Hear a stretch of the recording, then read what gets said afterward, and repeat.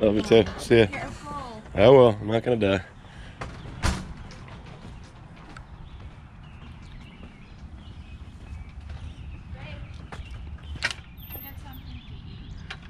I will.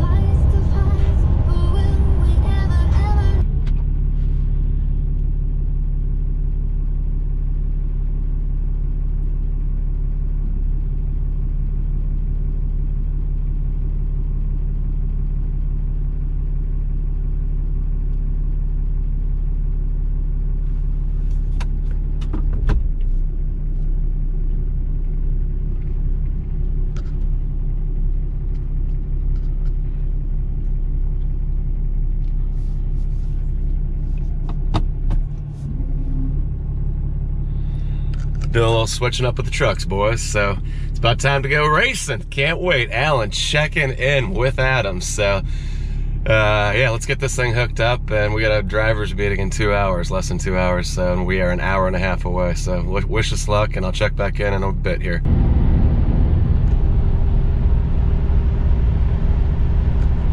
What's up, guys? Just a quick little check-in. I don't want to get crazy videotaping in traffic with the truck here and the trailer behind me, but first impressions of towing with the Evo in the trailer are this thing is still a beast.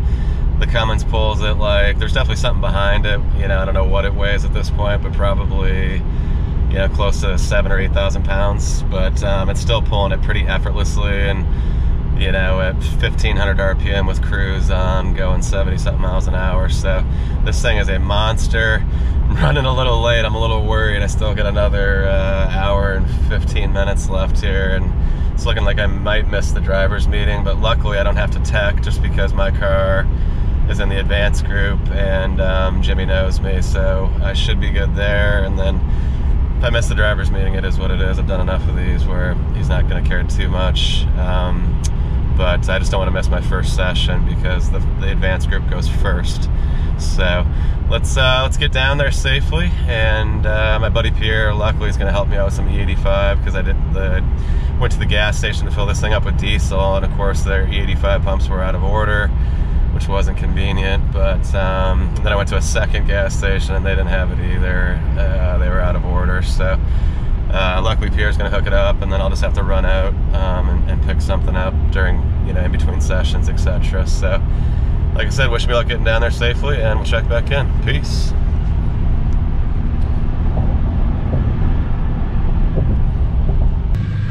All right, y'all, we made it. Joliet Autobahn full course. Rabbit's here with the white Evo, the clean one you guys remember from last year. And once again, the Cummins fucking killed it. This thing is a absolute beast. And yeah, we're gonna get this thing unloaded and get this thing track ready. Meeting starts in a few minutes here, so wish us luck. Boom. Yeah, let's do it. There we go. Yeah, so I have to finish up the corners with the paintbrush, but I just haven't had a chance. But dude, I got this done, 2 coats of it, and it's, I mean, look. It looks way better than plywood. Right, and it's gonna completely, it's like an epoxy, so it'll protect it, so. Yeah. All right, let's do this, buddy. Yeah, let's do the video. Here you go, Chief, trying to climb in. Yeah, fuck. I'm glad I'm small, brother.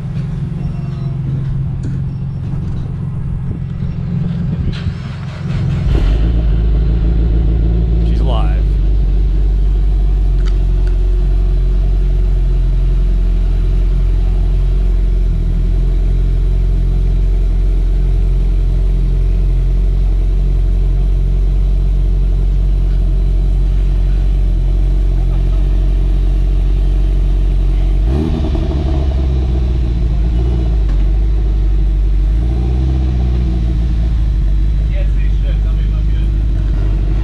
You're good.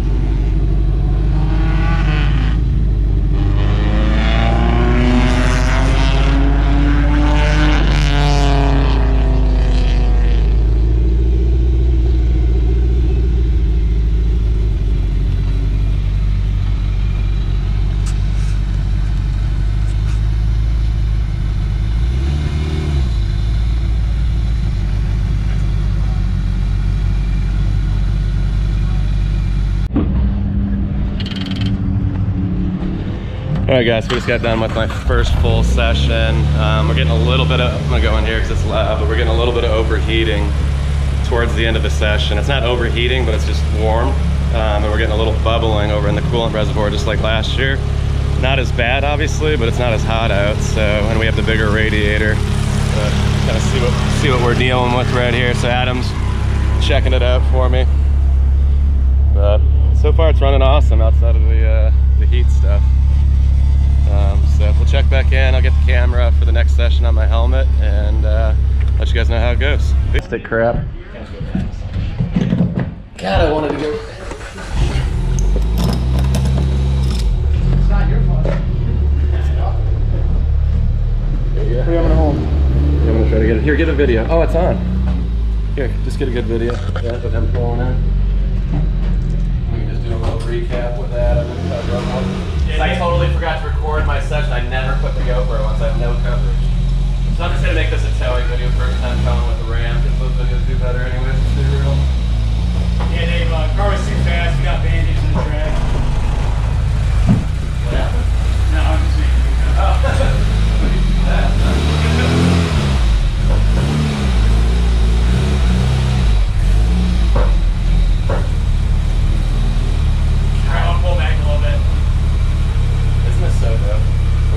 Boys, we officially got a race speed. I mean, look at this. Yeah. Nice. All right, guys, what's up, y'all? Alan's checking in with the boys. We got Pierre, Rabbit over here. We got my buddy over here, can't be on camera. And we got the magician over here, Adam. So we did 3 sessions in all. Car ran great outside of the overheating issue. We didn't cook it or break anything or melt the motor or anything, but you know, it was just a little hot, and we decided to play it safe and wrap it up. And Adam is going to do the head gasket on it before the next race on July 7th, right, Adam? So we were wrong. Yeah, we were wrong, but whatever. I mean, there's no sense in spending all that money if you don't know for sure, you know? And we had to test out the new radiator. So the difference is the car's running more power, so 4 or 5 pounds more boost than it was last time. So more kilowatts to cool in terms of that. So I think the bigger radiator helped, you know, but hopefully it did something, but then the more power and then the head gasket, obviously, the combination. They got warm after 3 full laps, so that was about 10 minutes of wide open throttle. I would say actually probably about 7 or 8 laps. Remember, it was getting hot. About 6. Yeah, about 6. Well, the last one it got hotter quicker. You're right, because we were already hot. Exactly, so. Adam's kids, say what's up. What's your name, buddy, for the internet? Ethan. Ethan. Liam. Liam, say what's up. So we're gonna go ahead and load this thing up, strap it down. Adam's teaching me how to do all the basics here, and then I will get back with you guys in the truck, and we can talk about how the old Cummins tows, which is awesome for the record. So. But overall, I didn't talk about my time, but my best time was a 2:31 and change, which makes me legitimately pretty fast, right, Adam, for a street car? Yeah, for the street car. Yeah. For a street car on a pretty soft suspension and on 200 treadwear tire, it's not too bad. Yeah, and you gotta remember this is 6th lap. Yeah. Because you got 2 warm-up laps, 2 cool-down, or 1 cool-down lap, so... Yeah, I pretty much have 10 laps balls to the wall all day on it, yeah. So not bad. Give it to the end. I mean, we went 20 seconds faster from the beginning to the end of the day. Yeah. Well, or last year, yeah. Last year comparison was 240. 251 was my best one last year. I think I had a 246, I remember. But either way, we were way faster. 231 it is. The boost, the chair, the steering wheel, me not flying around the cabin of the car, honestly made a huge difference. I mean, you just feel like you feel like you're part of the car versus hanging on for dear life like a roller coaster. Yeah. So you actually, I mean, you're not going anywhere. You're just, you're not fighting it. I was literally hanging onto the wheel. I would be like hanging onto the wheel like this in the corner of my seat. So, but either way, we'll be back. Peace. All right, what's up, y'all? Alan, check it in. So we're on the way home a little early, as you guys can see. It's about 2 o'clock. So, like I said in the trailer, the Evo looks like it's got a bad head gasket, 99% sure at this point. We don't know how bad it is. We'll, wait till we get the cylinder head off the car. But basically, I was getting 5, 6, 7 laps into the session, and we were starting to get, above operating temperature. So it wasn't like I'm not smoking, I'm not burning coolant or oil, I'm not, not severely overheating or going into limp mode. It's just running hot. And I was coming off the track before it got, real bad like last year. So It looks like the 35% bigger radiator helped, I think, but the fact that we were, sorry about that, I got GPS, but the fact that we were running 4 or 5 pounds more boost, so probably 50 wheel horsepower more, about 75, 80 engine horsepower more.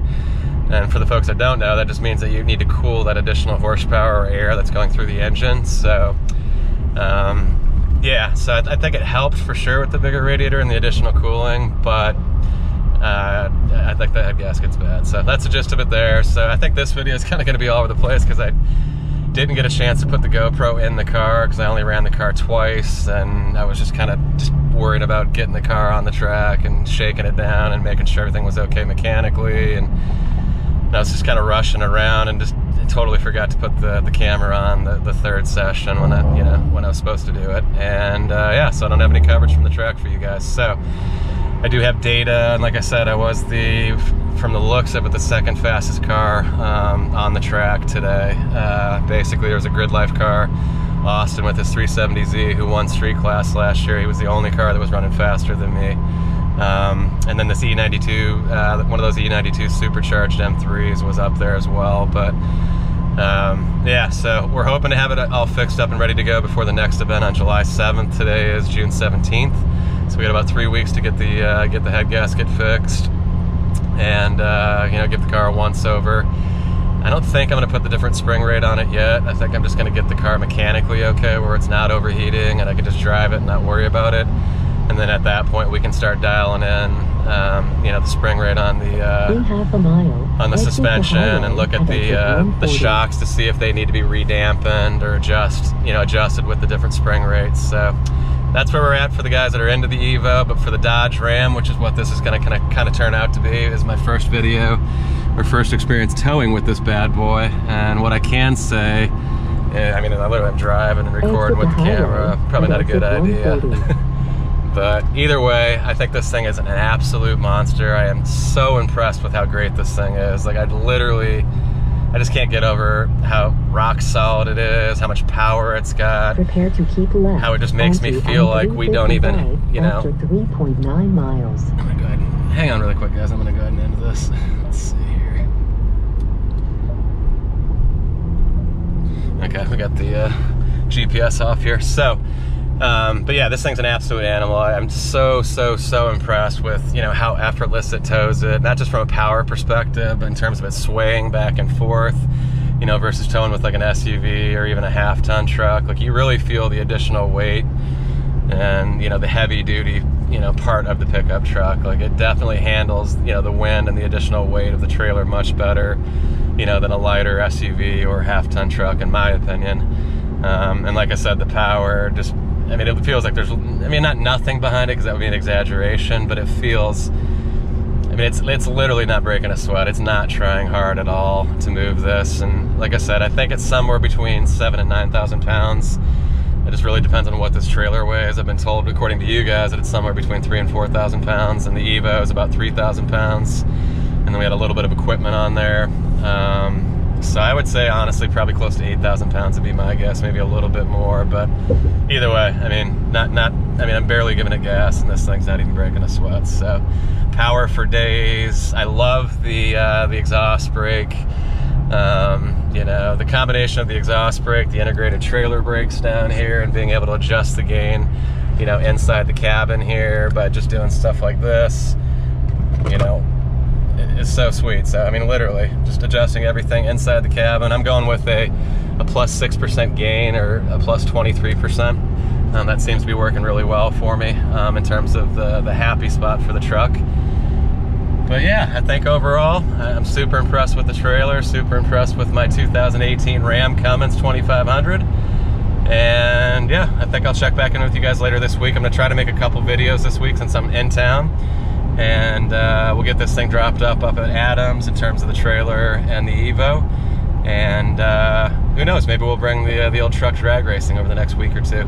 Take it up to the drag strip. So comment below if you guys want to see that, or see this thing, see some mud and some off-road stuff. So I know it's not a big off-road truck overall, and it's not really meant to do that. It's, it's a big truck with a big long wheelbase and all that, but it is the sport package, and it does have all-terrain tires, and it does have a a limited slip in the rear, and it's got 4 low and all that. So let me know, drag strip or off-roading, comment below. Once again, appreciate you guys. Hope you guys liked the video. Apologize for it being all over the place and not having any in-car coverage for the Evo, but we got plenty of time this summer to get you guys action with that. And yeah, so we'll talk to you guys soon. Have a great day, and we'll check back in. Peace.